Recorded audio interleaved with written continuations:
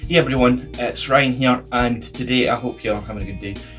Today I wanted to jump in and give you a quick update about Scottish Youth Parliament elections and why, unfortunately, the votes have been postponed. So let's get into it.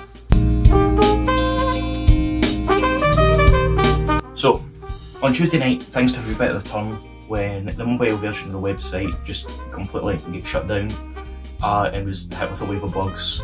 The major issue being that mobile votes weren't getting counted right across the country.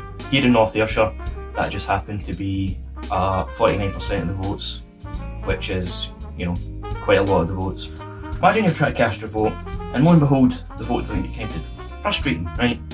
So, after taking a step back and looking at the whole picture, it was decided that on Wednesday, the best course of action would be to reset every vote that was made on the website. I get it, resets aren't exactly what it was signed up for, but here's a silver lining. In North Ayrshire, we're shifting gears. We're moving from the online vote to a good old-fashioned paper vote, just like the general elections. So bear with the team while they're working through the hiccups, but we were given a timeline, but I'm not really sure. So hopefully the paper vote should be coming out to schools, community centres and libraries soon. In North Ayrshire, I'm not sure about anywhere else. So stay tuned, remember your vote matters, drop a like, comment if you want to chat, subscribe. If I get elected, I'll probably try and do one of these at least once a month. Keep us all updated. Can't tell, went off the script now.